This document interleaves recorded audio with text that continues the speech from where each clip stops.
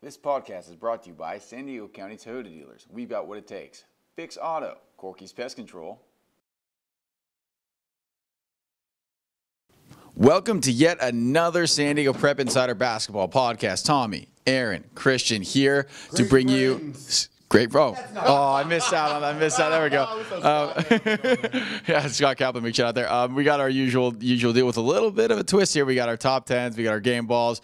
We've got our dunker dish, and we got a little interview in there we're going to throw after our game balls. That should be exciting. Not going to tell you who yet. And then we will get to our game picks. But before we do anything, let's get to our top 10s. Aaron, take it away. All right. Well, we start the year. We start my top 10 out very much the same. Foothills Christian at 1, Saints at 2, Torrey Pines at 3, Vista at 4. Then there's a little bit of the changes going on where we had Serra undefeated still moving into 5, 6 is Santa Fe Christian moving up even though they took a loss to Vista, a very close loss. I still give them a lot of credit for trying to defend home court against a really good team. 7 is Mission Hills moving back into the top 10, playing really good basketball right now. 8, as you guys know, my aversion to conflict, I gave it to the La Jolla schools, the Vikings and the La Jolla Country Day Tories. That's what we call you, Slash. That's right, Slash in the building. Of course, we round out our top 10. 10th, I had Helix, and I can't even remember who my number 19 was. I think it was the Modern Day Catholic Crusaders. Modern Day, there you go. So for the San Diego Prep Insider staff in reverse order, number 10, Modern Day, Aaron, that's your number 9. Number 9, Sarah. 8, La Jolla. You gotta give Sarah some credit, man. They're undefeated. They haven't lost a game. 9, Sarah. 8, La Jolla. 7, Rancho Bernardo. 6 is Mission Hills, especially after all the transfers. They're really jumping up there in the rankings. Number 5, Helix, another team that's benefiting from the transfers. Number 4, Vista. 3, Torrey Pines. 2, Foothills Christian. And number 1, still, Saints.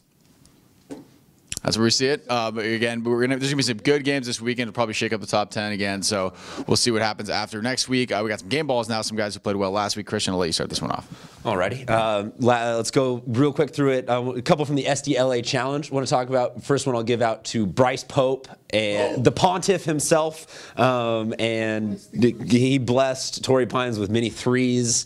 I'll throw in kind of Jake Gilliam also, because you always have to talk Jake Gilliam when you talk the success of Torrey Pines this year. They're really they keep getting better. They're making it really crowded up there at the top. Keep going.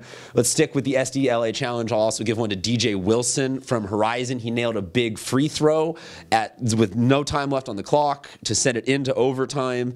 Yeah, so that was a clutch moment. That is probably one of the most difficult things to do in sports. Man. Absolutely, and especially in a quiet gym where you can hear your own heartbeat. Yeah, so that was a big moment from DJ. Keep going. Let's talk. We talked Mission Hills. I'll just give kind of a group to Warren Washington, Ed Fenzi, and Chris Olave. The ball movement and selflessness from that team, they get a group game ball. That team is just night and day from before the transfer mark to after the transfer mark. Mission Hills is the real deal now. And then I'll round out my game balls with Darnell Johnson from Point Loma. They beat Christian, and Darnell was a really big part of getting that offense jump started. He plays really physical in all realms of the front and back court. And so, DJ, if you're out there, next time I'm on the golf course, I need a big putt. I think I'm just going to bring you out the course with me just a putt. If you got the clutch gene, I don't. So, yeah. So send him on over to the Masters maybe for some golf. I need a clutch putt. Aaron, who are your game balls? All right, my game balls are going to Jordan Van Omring of Foothills Christian. Picking up the slack for a couple of guys. He had a really good game, 18 points, 15 boards as Foothills Christian defeated Linwood in the other showcase. The winter run over at Cathedral Catholic. I'm also going to give game balls to the big men in the middle last night. I don't know. We're going to talk about this a little later, I'm pretty sure. Proud as a peacock, Christian Pedersen over here. Score one for public schools, baby! Kearny got the win last night over Cathedral Catholic, pushing me further down in the standings. But Robbie Robinson, 25 points, 21 rebounds in the victory. Brandon McCoy, though, 44 points, 27 rebounds. I mean, those are like 1980s NBA slam. That's Monstar numbers. That's slam. You're scoring. That's NBA Jam numbers from the 90s. He's heating up. He's on fire. He's on fire. No, I know what you're talking about. I had it done to me numerous times. By a girl at UCLA, right? No, I'm saying in the video game. Different story. The me getting dunked on thing, that was once. I told you that in confidence. I forgot to ask, is there video of this? There's got to be video of this somewhere. No, it's all been deleted. There's been a gag order signed by a judge and everything. I just leaked it, man, and it wasn't fake news, guys. And now, and this you trying to claim that I've been crossed up by anyone that attends UC, all that. No photos, no evidence. All right, so those are our game balls. We got a quick little special thing for you. We got a little interview out at Patrick Henry. We got Jelani Mitchell and Christian Choice. Yes. The new kid here from Tennessee. Tennessee. Very good players for a really good Patrick Henry team. Can we start calling Christian Choice the option? You know, Choice, option. He's the option, you know? We'll see if that sticks. Probably won't stick. Anyway, guys, thanks for joining us. First question I got to ask you. If no one's gone out to a Patrick Henry game yet, what are they missing? We're starting to mold together as a team, and we're playing defense better. Yeah, pretty much what he said, but to sum it up, like, we still got a lot of stuff to work on. Like, we a top 10 team, but we want to be number one. And, offense is going pretty well.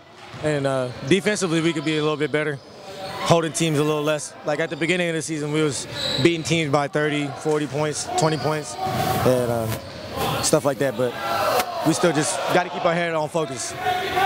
And guys, what game are you guys looking forward to for the rest of the season? What game should we come out to? We passed that game. That game was Helix, but I think that the next one that I'm looking forward to would be either Kearny or La Jolla.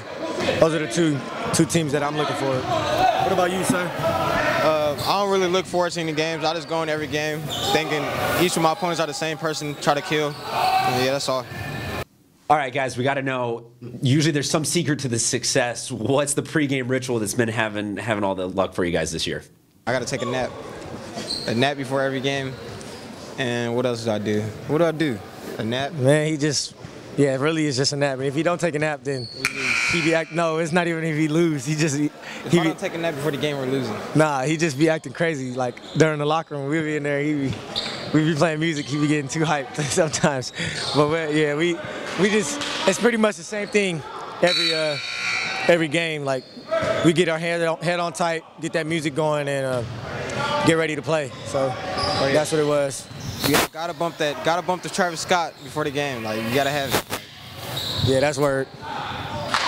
All right, cool. Thank you guys. Good luck so far this season. We are not sleeping on you though. We will be out there to those games, and you've seen them a couple times, haven't you? I've seen them. Yes, definitely. I've heard that Christian has also become a California burrito addict since moving here. It's the real deal. Yeah, you can't stay away from those. Trust me, I know. Has he found it out yet? We'll have to take some to him. You probably can find it pretty easily here in San Diego. Overrated. Well, come on. We'll talk about this later.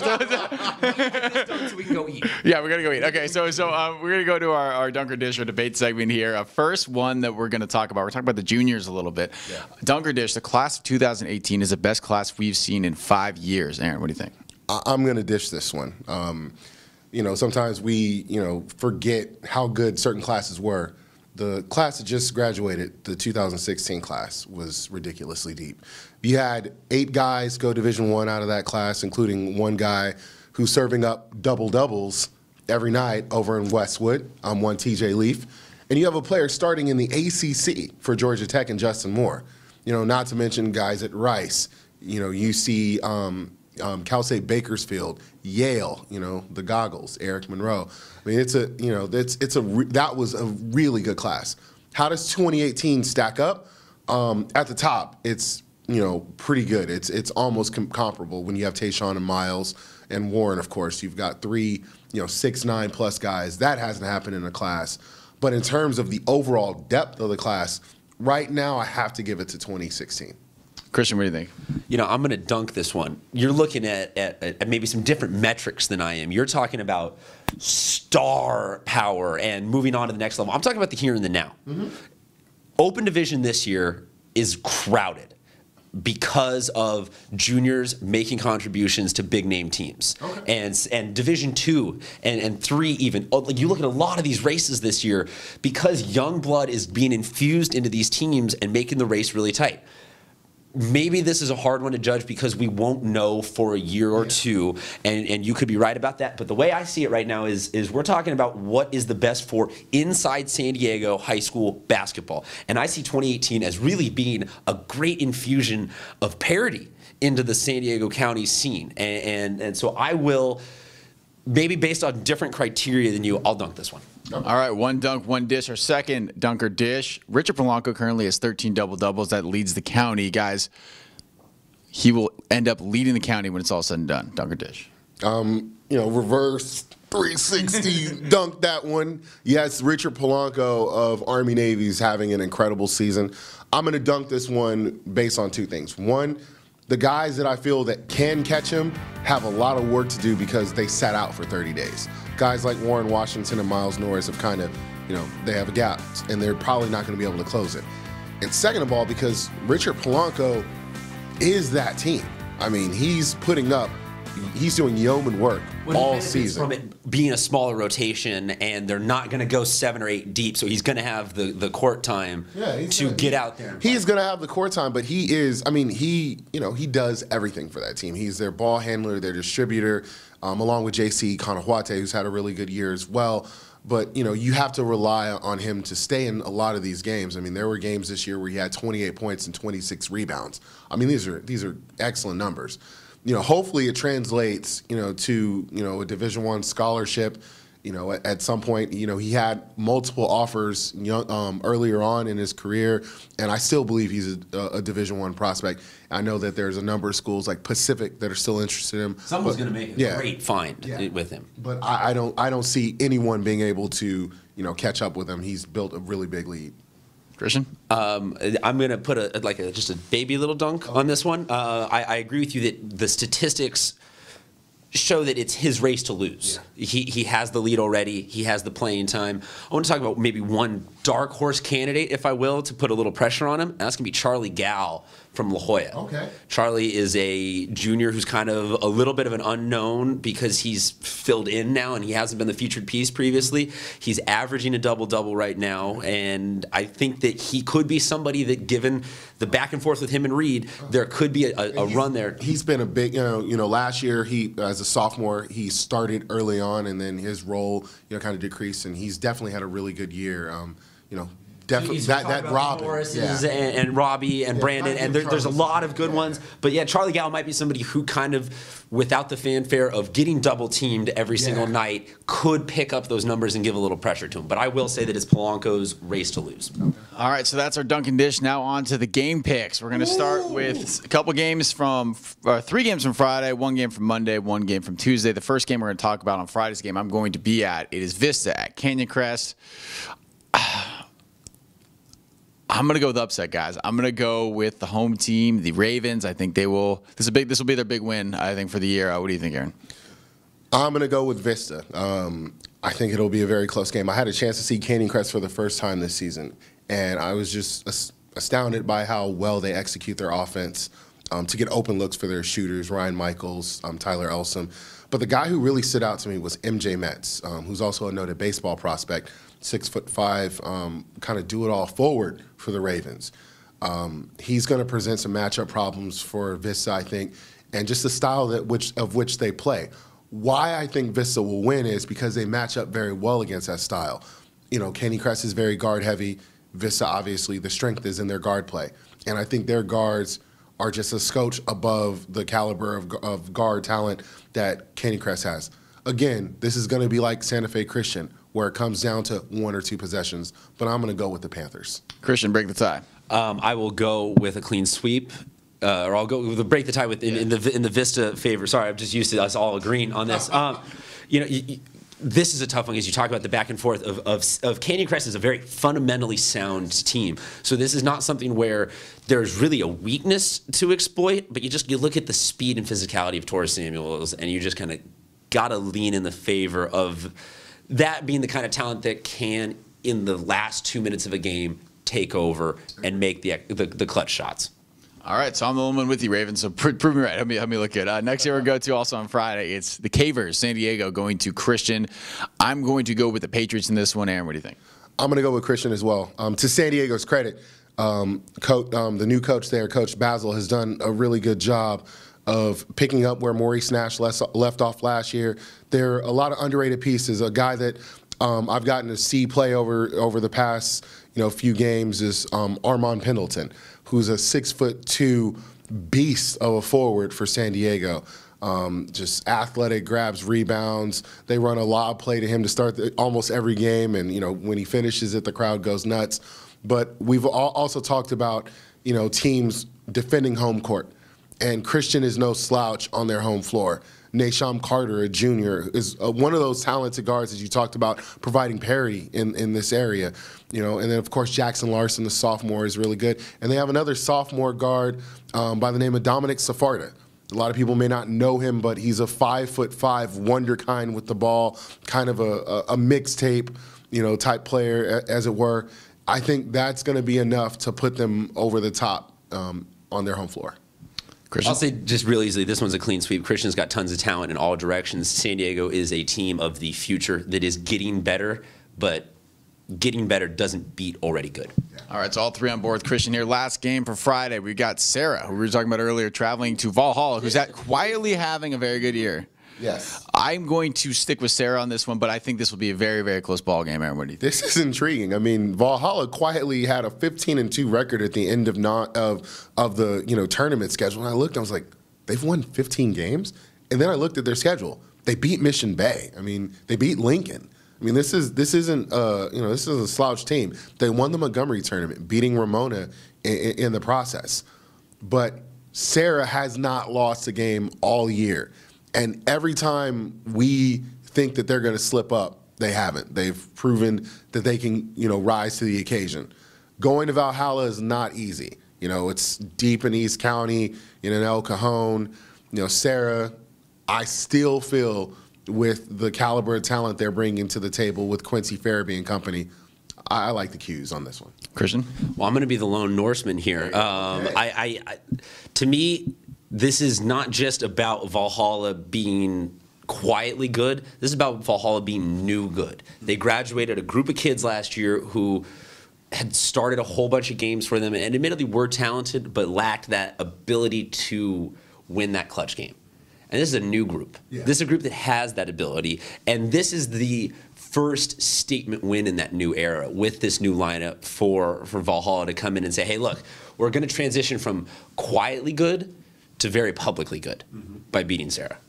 All right, so jumping the weekend on over to Monday, we got Orange Glen traveling to Santa Fe Christian. Another interesting game. I'm going to stick with the home team Eagles here. Aaron, you with me or without me? I'm going to go with Orange Glen on this one. Okay. They've, obviously they slipped up last week, losing to reloaded Mission Hills that really just took care of business in that New Year's Day Classic over at Orange Glen. But I like the Patriots. I like Michael Diaz.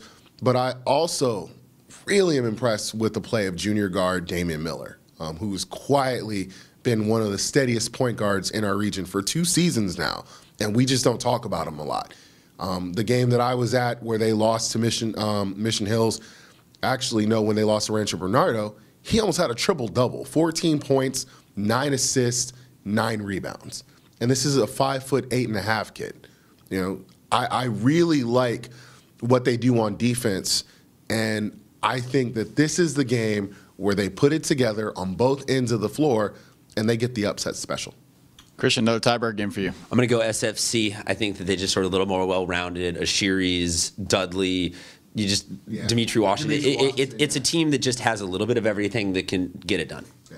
All right, our final game, it's on Tuesday. It's going to be Mission Bay going to Christian's new favorite, or not my new favorite team, I guess. The team that just made him proud. I picked against them in the championship game last year, and since then I have been trying to make it up. Mission Bay, going to Kearny. I am going to take the Buccaneers on this one. Oh, okay. Give me Mission Bay on the road at Kearny.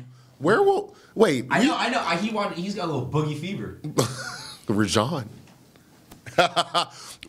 One question I want to know is where are they going to play this game? Because, Kearny had an issue with the floor flooding, and, right now they're not clear whether they're going to play their games on their home floor or not. So that's first thing they need to get ironed away.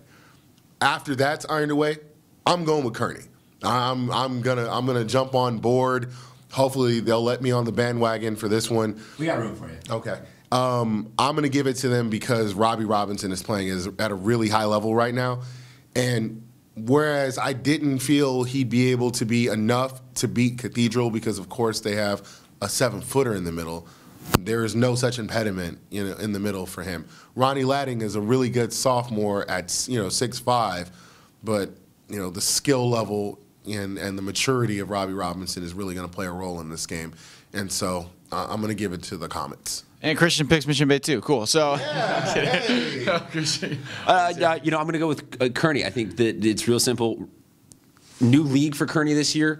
They had two choices coming into league play: either roll over to we expect to just Cathedral and Saints and all that, or rise to the occasion. And Robbie talked about it preseason with us when he said, hey, I'm looking forward to playing against the best because win or lose, I know that we're going to give our best. And right now, them giving their best has translated into a couple really big league wins. So I think they keep it going here. All right, so for the first week, we've had a lot of discrepancies between us. It's been pretty boring for the first few podcasts, but now we actually have some differences on the. It's nice. I like it. So someone's gonna look stupid this week. Usually me. More than likely me. Probably me. I think it will be me. Guys, anything you want to say before we get out of here? Guys, again, we appreciate all the feedback that you've been giving us. Let me know who I haven't seen yet. I'd love to come out to new gyms and watch some teams. I've seen quite a lot of games, but admittedly, never enough. Yeah, never enough. So, hit me up on Twitter, Fulltime Hoops 1. You can reach out to me on Instagram as well. Same, Fulltime Hoops 1. You have a Friendster? I do not have a Friendster. MySpace? No Tinder. No. AIM? Nah, none of those. Christian? Only shout out I really want to give is to John Olive. He's sitting at 399 career wins right now. So Friday, go check them out against El Camino, because El Camino Torrey Pines in itself is going to be a great game. But that's the kind of moment that John Olive does it so quietly and so humbly. Really, you wouldn't know if he's going to be excited or not, even after winning 400. But that's a big moment to be at for local high school. I thought he had more than 399 wins. Yeah, that's quite a feat for Coach Olive. Hats off to you. Yeah, we took our hats off before. We were so proud. We pre took the hats off. We'll see you guys next week with more of the same. Thanks for watching.